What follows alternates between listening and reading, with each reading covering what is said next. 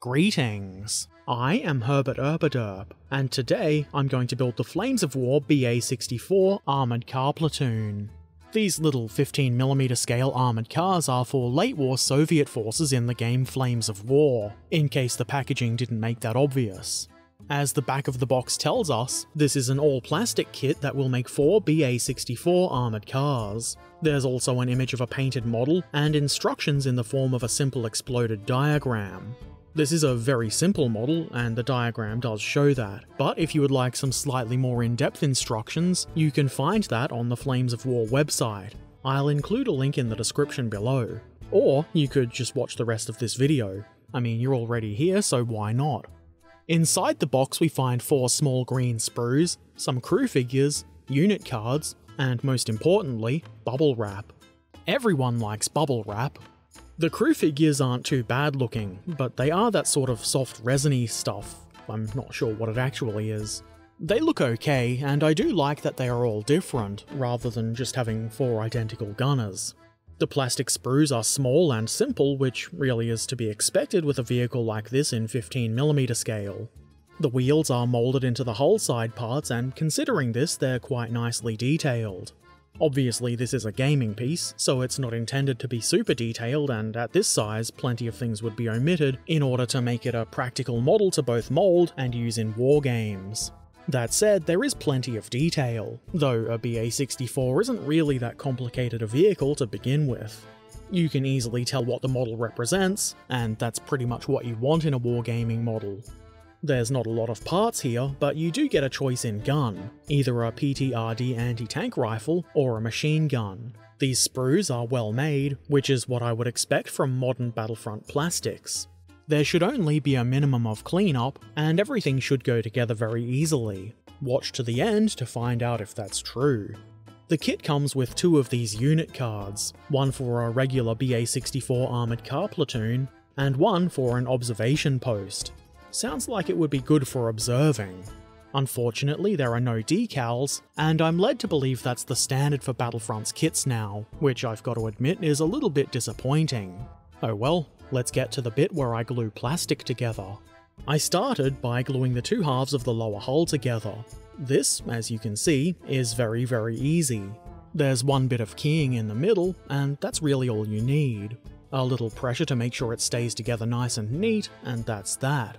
In a move surprising maybe 1 or 2 people, nobody is surprised! Okay, nobody. I glue the upper hull part into place next. This did need a bit of cleanup to get it to fit properly, and there isn't really any keying, but the shape of the thing is about all the guidance we really need anyway. I apply pressure to minimize the gaps as best I can, though it's not perfect, and some parts could do with a bit of putty later on. Also, the lower rear plate part doesn't look all that good, but we can fix that with some putty later on. The spare wheel can then be glued into place on the rear of the hull, like so. This is obviously very simple, though I wasn't totally sure I'd put this the right way up. I think I did, but maybe I didn't. Who knows? Anyway, that's the hull completed. Probably one of the quickest and most simple hulls I've ever built. Get ready for turret time. The turret is incredibly simple. Not quite as simple as if it were a single piece, this is 2 pieces. Well, 3 if you count the gunner figure. I guess it does count, doesn't it? All you've got to do is choose what kind of gun to arm your turret with, and then glue that part on. As you can see in this example, I've chosen the PTRD anti-tank rifle, so if this BA-64 is feeling especially brave, it might be able to hurt a tank. It's a very simple turret, but it looks the part and that's really what counts.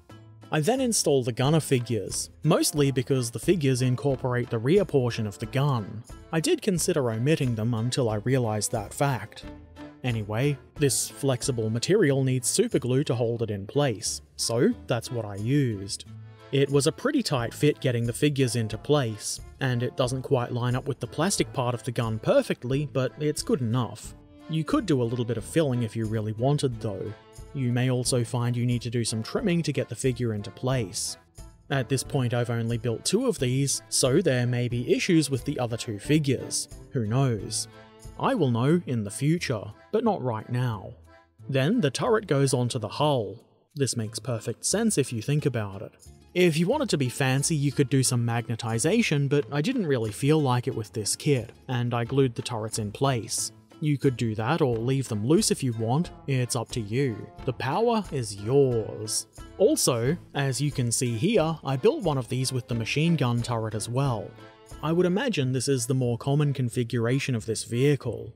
The other two cars, which I haven't built yet, will also be armed with machine guns. Anyway, that's the 15mm scale Flames of War plastic BA-64 completed, and I think it's a pretty nice little kit. It's a good representation of the BA-64, and it should look great on the gaming table, especially once it's painted. I have no idea how effective these models are in Flames of War, but they do look cool, and I do like to give myself as many choices as I can when building an army, and that makes these a welcome addition to my Soviet force.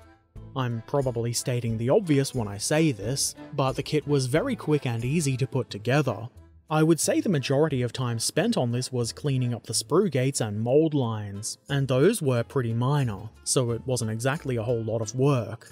It might have been quick and easy, and that is usually one of the design goals for wargaming kits, to get something ready for the tabletop quickly, but it was also quite enjoyable. Sometimes something simple that just drops together, where you can see results almost immediately, is just what the doctor ordered. You're probably aware at this point that I do all of the building for these videos live on stream, and the stream in which I built this kit was a pretty fun one. If you would like to come hang out with myself and the good folks in chat while I glue bits of plastic together, there's a link to my Twitch channel in the description below. Give me a follow and come say hi next time I'm live. It'll be good times. If you have any questions or comments, feel free to put those in the comment section below.